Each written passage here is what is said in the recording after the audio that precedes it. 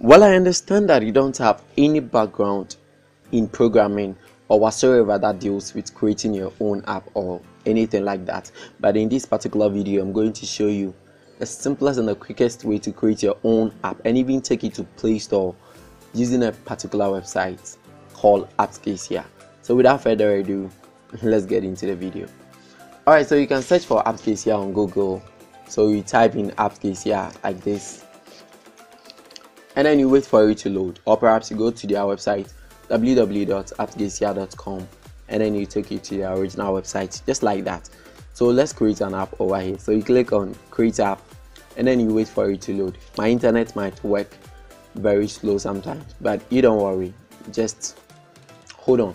So you select from the various templates over here. They have the Messenger website, browser, and then blog, store, music. So you figure out the app that you want to create, right?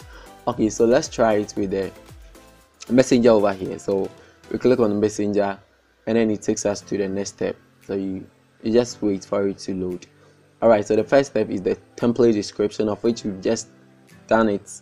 That is the Messenger. We're creating something like Messenger, something that looks like WhatsApp, WeChat, IMO, and other stuff. So you click on next to take you to the next step.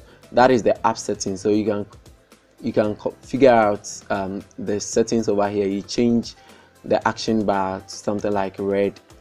You can take time to create your own, and then let's change something here. The background, let me make it something like a little bit yellow, and then you click to see the preview over here. So we wait for it. Now this is what I have so far, and I think this is looking very nice, you know. So you can take time to create yours also.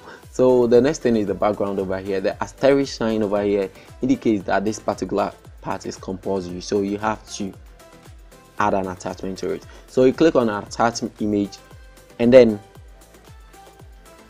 wait for it to load. Okay, so once it has loaded, you just choose file over here, and then you select the image that you want to use. Then you click open over here, and then you wait for it to also load up.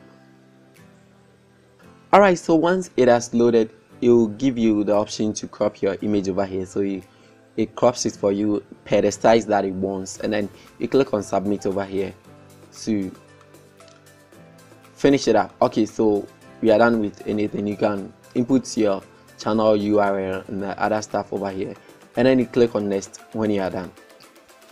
Okay, so the next step over here is to create your app name. So let me name this app sample app, right? So this is very simple, and then you click on next over here like that, and then you give it a description. So this is just a sample app, and then you click next like that. So it will give you the option to choose an icon over here, but let's use the costume icon over here, and then you click on upload.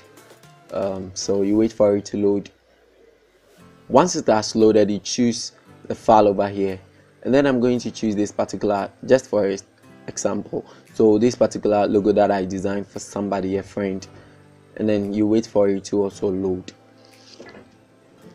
Alright, so after it has also loaded, you just have the opportunity to crop it out. So let's bring it here, and then you click on submit, right?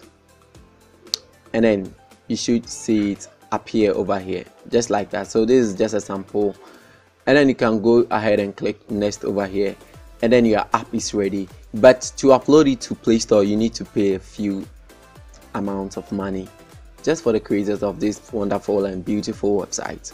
So that is the quickest way and the simplest way, in my opinion, to create your own app using this very simple website. I hope this video was helpful. If it was, I hope you give it a like, and then you don't forget to hit on the subscribe button to subscribe. Click on the notification bell so that anytime I post, you'll be the first person to see it. Thanks so much once again for watching. I'll catch you in the next video. Bye.